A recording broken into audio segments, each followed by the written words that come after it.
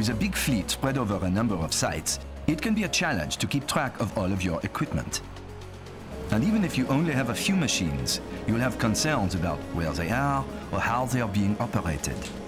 In this demo, you'll see how the new product link makes it easy to set up virtual site boundaries, known as Geo-Fences, and learn how you can use product link alerts to notify you when your machines leave their designated work areas.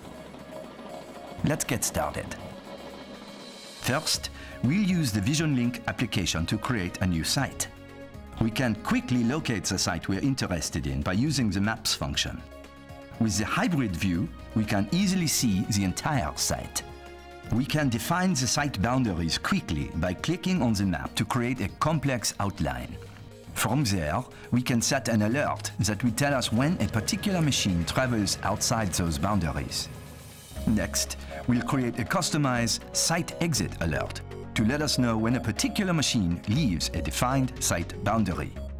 But what if our machine has to leave the site routinely during its normal working day? We don't need that information, so we can set the alert hours for nights and weekends only.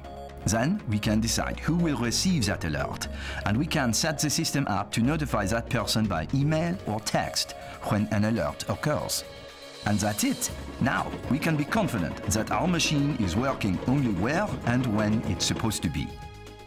Site boundary setup and customized alerts, just two of the many features of the new CAT product link, make it easy to track where, when, and how your fleet is performing.